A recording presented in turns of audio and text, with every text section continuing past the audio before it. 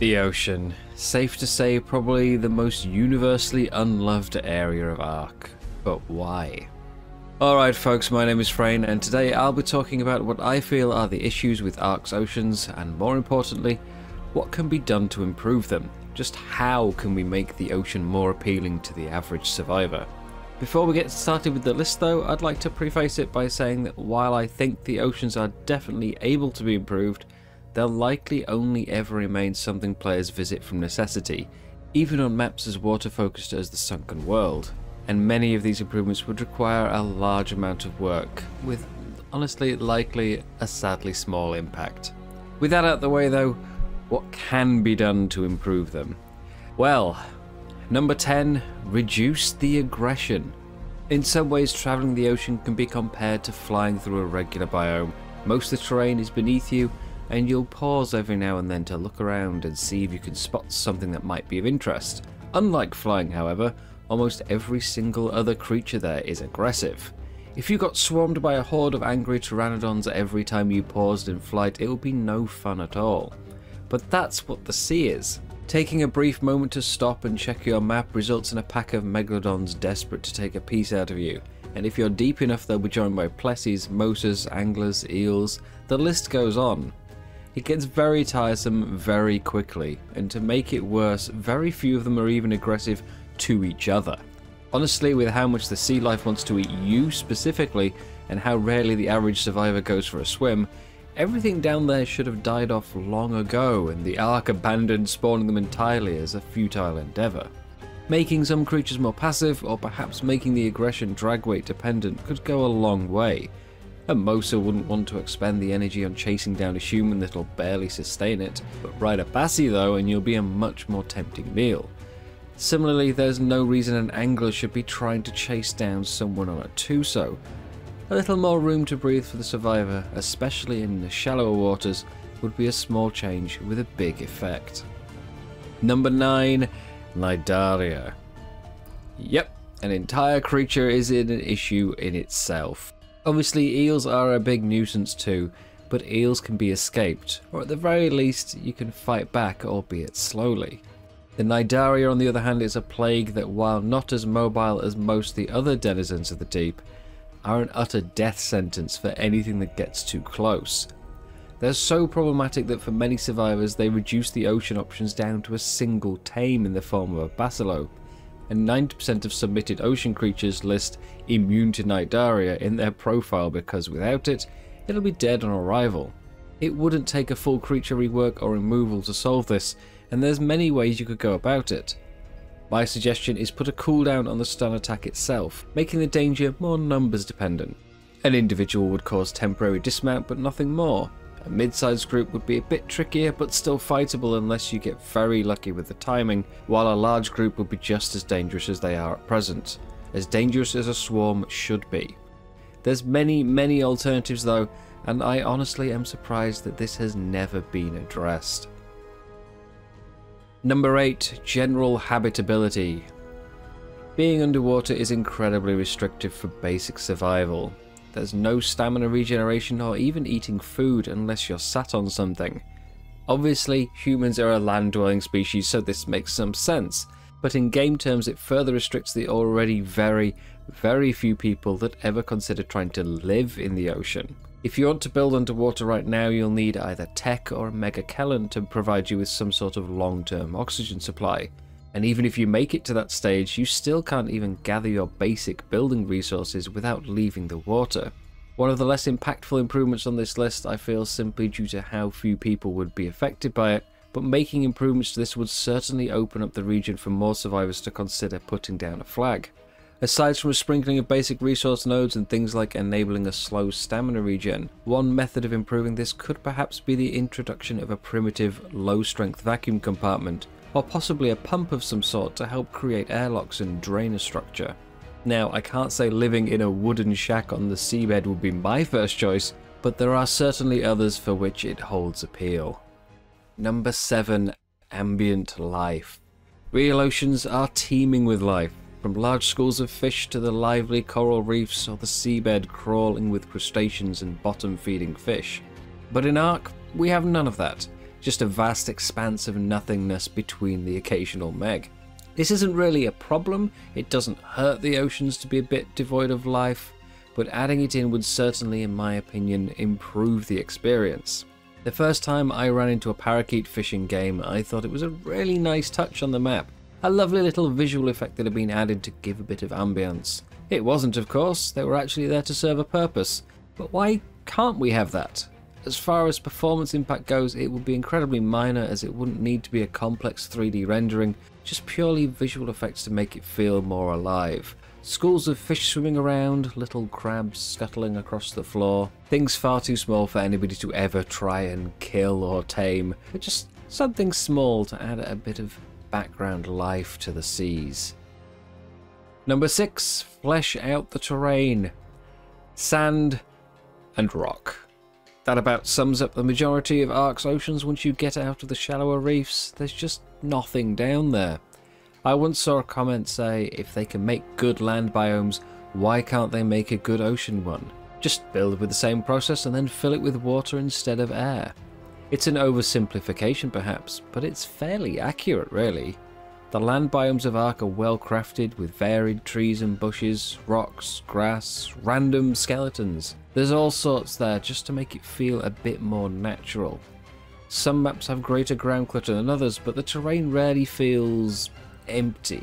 The ocean, however, it's just a void of rocks and sand. Obviously it's not quite that simple, as the ocean is usually quite deep and that'd be some serious vegetation to fill it out all the way up to the surface, but there's definitely room for improvement, especially on the seafloor. Despite being too shallow to really do anything with, Fjorda's oceans for instance manage to rarely feel bland thanks to all the fauna dotted around, and even things as simple as just not having a flat seabed. It's another thing that isn't hugely needed, but would add to the overall feel of the ocean quite well, and wouldn't take a lot of work to achieve. Number 5, visibility. Visibility underwater can be pretty deceptive. Sometimes it can feel like you can't see 10 feet in front of you, but it's actually just that there's no points of reference to get a real sense of scale. This is further hindered by different maps having a different view distance, perhaps to trick us into thinking the ocean is deeper than it really is. What is certain though is that low visibility not only further contributes to the seas feeling empty, but also to feeling dark, dreary and uninviting.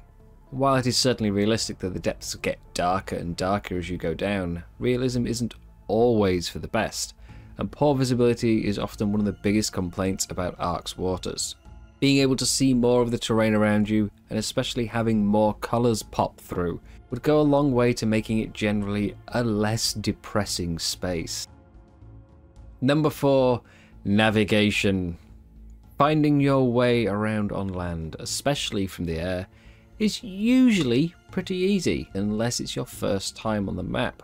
The obelisks alone can be used as reference points for any travel, and there's always mountains, rivers, lakes, or even just the various biomes to give you a sense of which way you're headed, only really struggling when you're deep in the jungle. The same cannot be said for underwater. A combination of many of the already mentioned issues lead to everything just kind of blending into one. The solution is simple, although time consuming to implement.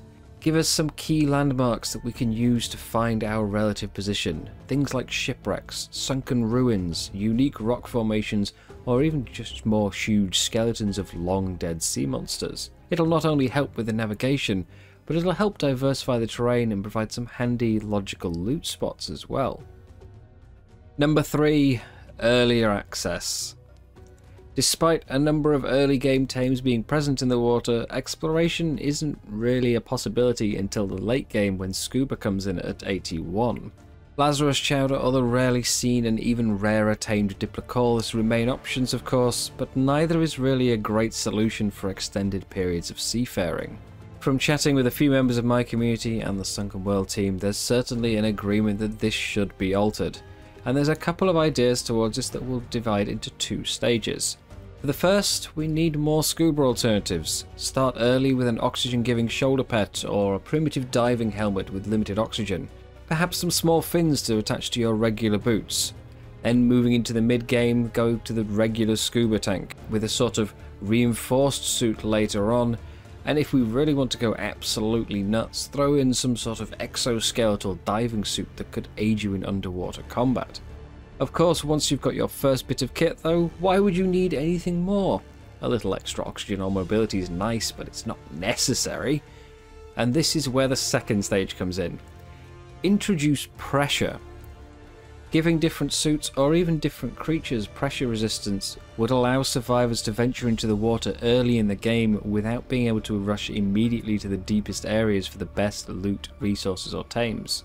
If a player isn't interested, they simply wait for the late game as they do now, but if they are, then the aquatic world would gradually open up as they become more prepared for it. Number 2, Biome Diversity. Why is the ocean treated as a single biome? It really holds back the potential and helps contribute towards the navigation and terrain issues we've mentioned previously. Some maps handle this better than others, but greater biodiversity would help distinguish regions and bring a greater need and desire to explore. From tropical vibrant coral reefs to volcanic vents and Arctic perils, just as on land certain resources or tames could be restricted to certain areas, and temperature could be further used to limit access to the richer regions until later on. As far as improvements go, this is probably the one that would require the most work, hence being so high on the list. New biomes need new terrain assets, new creatures to populate them. That's most likely why we haven't already got varied biomes underwater, to be honest, because there's simply not enough creatures. And why is there not enough creatures? Because the interest in the ocean just isn't there. It's a big cyclical issue, one that I feel is further exacerbated by... Number 1. Purpose. The single biggest thing that could be done to improve the ocean is give players more reason to visit. That's what this all comes down to. A few maps have an artifact or a cave underwater which may require you to grab a single water tame to traverse, but there's nothing really beyond that. Nobody's going, ooh, I need a Meg for this part, I need a Moser for that. But on land you'll have your transport, your gatherers, your cave runners, your boss fighters, any number of tames, and you'll keep exploring, looking for new ones to improve your collection. How often does someone go looking for a better aquatic mount though, or even an additional one? There's so little to do down there that usually one tame is enough, and we all know it'll be a Basilow because of the Cnidaria anyway.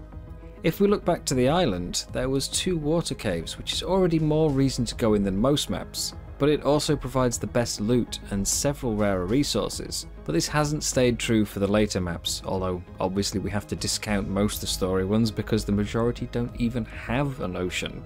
Putting more unique resources down there would certainly be a step in the right direction. Oil and black pearls should return to the seas, but how about adding some new things too? We could have some deep sea minerals, maybe kelp in the shallows, perhaps throw some element veins in the deepest, most dangerous areas to drive the taming of a strong underwater gatherer, and put some high quality loot into the well guarded caves, so you can't just grab the fastest ride and be done with it. More reasons to keep going back is the single biggest thing the ocean needs. Without that, it will always be an underutilized and empty biome. And there we go, my thoughts on how to improve the ocean. It's a tricky thing because we could argue, why does the ocean deserve all of this? Why should it get a sort of handout to make it more desirable when the other biomes don't? And there's no real answer to that. Circling back around to what I said at the start, it'll never be treated the same way as the rest of the map by players. And due to the versatility of most of the aquatic tames and even the semi-aquatics, there'll never be any real need to keep taming more creatures. Right now, it's mostly just wasted potential. A large wet border to most of the maps that serves very little purpose, but a lot of us would like to see that change. And on that, we come to the end. Thank you all very much for watching. I hope you've enjoyed. Don't forget to like and subscribe, and let me know what you think in the comments, and I will see you next time.